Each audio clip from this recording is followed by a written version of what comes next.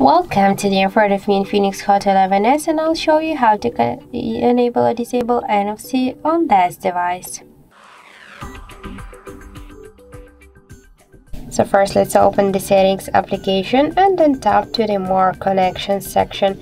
After that you'll see here NFC, and just to turn on NFC you should click here once on the switcher. To turn it off you should click on the switcher once again. Here you can see the tutorial how you can use the NFC on your device.